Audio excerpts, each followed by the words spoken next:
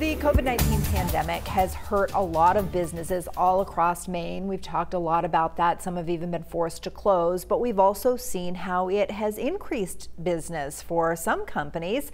News Center Maine's Alex Haskell is here this morning to show us how during this pandemic there is a big market for tiny homes. Good morning, Alex. Hey Sharon, good morning. So inside this old airplane hangar on the outskirts of the Houlton International Airport, you can find Tiny Homes of Maine, and that business is booming.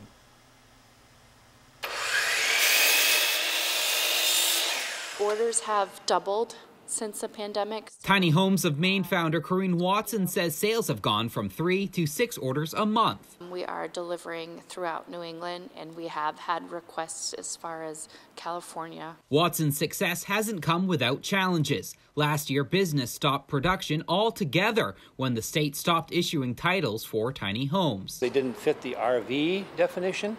They didn't fit a mobile home definition. They were somewhere in between.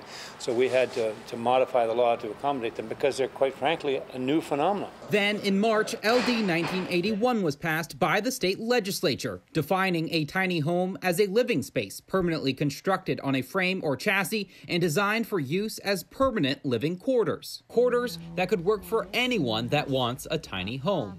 There's no type of person. With titles being issued again, folks are going tiny for different reasons. One customer bought this home for her massage parlor business. You don't have to be a minimalist. We have a lot of clients that have a lot of belongings. And don't let their size be deceiving. These tiny homes are built to withstand harsh climates, especially northern Maine winters. Demand is so high for these tiny homes, Watson says that if you were to order one right now, it could take up to 8 months before you'd get it. Live in studio this morning, Alex Haskell, News Center Maine.